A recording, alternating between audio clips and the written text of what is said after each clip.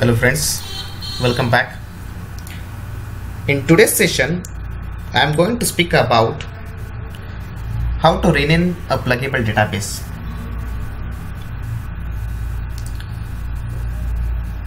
Generally, we are using the NID utility.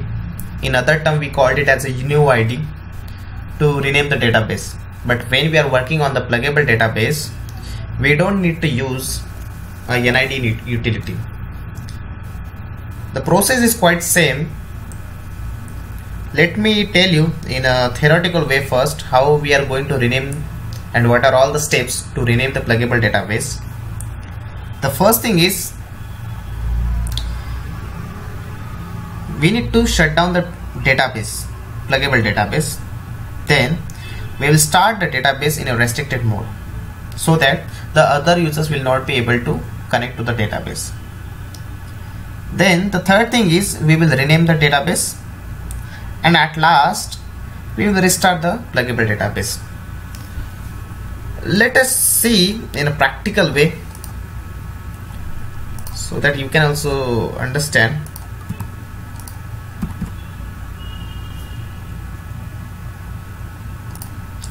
Okay, let me clear the screen first.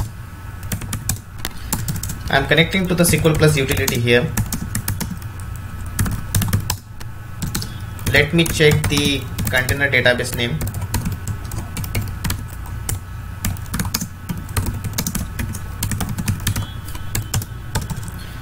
And I'm checking the PDBs as well. Here you can see the container database name is CDB, and there are 3 PDBs available.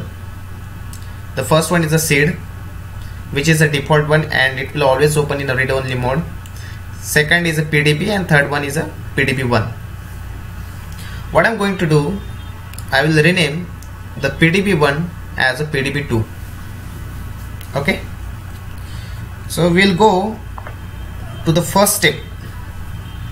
First we need to start this database, pluggable database, in a restricted mode. But before that we need to shut down the pluggable database, right? So to shut down the pluggable database, alter pluggable database PDB1 close.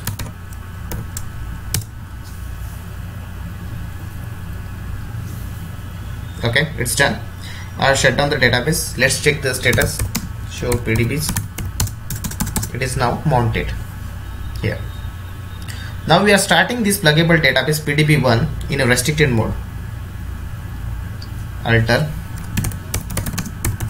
pluggable database PDB1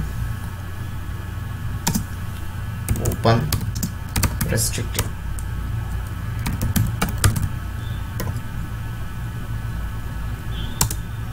Okay, there is some typo, sorry for that.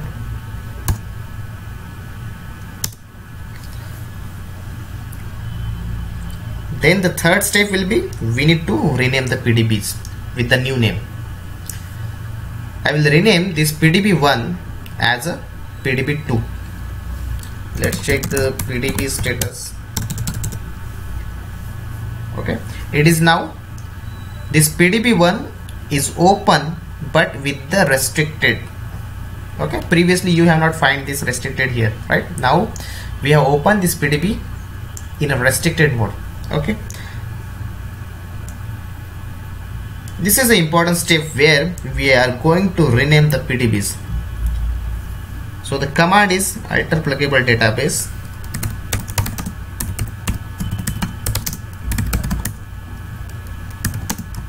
PDB1 rename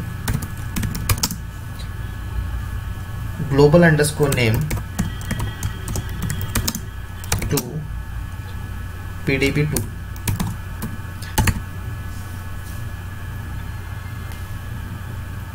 Okay, operation not allowed from outside a pluggable database.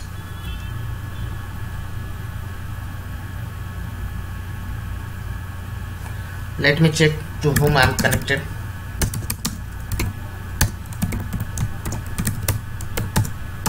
I'm connected with the CDB. So before that we need to connect to the PDB. Alter database, alter session set container equals to PDB1. Sorry, there are many alter set. Yes, it's missing here. Okay, now I'm firing the same query. Alter pluggable database PDB1 rename global underscore name to PDB2.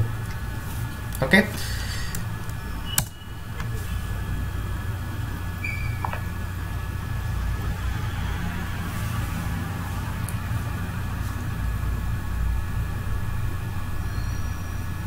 once it is done, then we need to restart our database so that the restricted mode will be stopped. It is showing as PDB is altered. Let's check. Show PDBs. See here, previously it was PDB1, now it is showing as PDB2, but the thing is still it is in restricted mode, so we need to restart the database. Alter pluggable database close.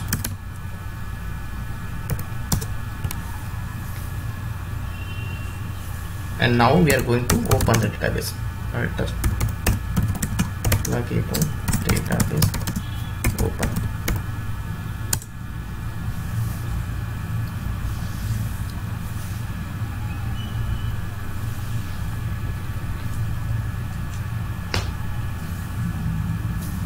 Let me check the PDB status. We'll check from the root container.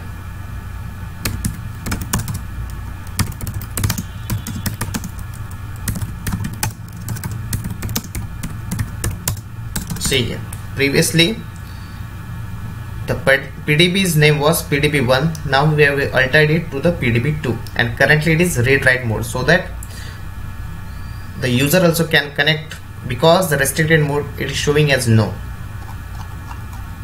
If you are checking on the top, you will find the PDB name was PDB1, now we have altered it to the PDB2. Let me tell you the steps again how we have changed the PDB's name. The first thing is, make sure your PDB is in closed state. If the PDB is open, then you need to shut down the database, shut down the pluggable database. Then start the PDB with the restricted mode. Okay, then make sure you are not connected to the root container, because from root container we are not able to change the PDB's name, because we have also got the error message saying operation not allowed from the outside a pluggable database. So make sure you connected to the PDBs to whom you need to change the name. So in order to connect to the PDB1, I have used the command alter session set container equals to PDB1. Then you need to use the command alter pluggable database name, old PDB name rename to global underscore name to the PDB2. This is a new name.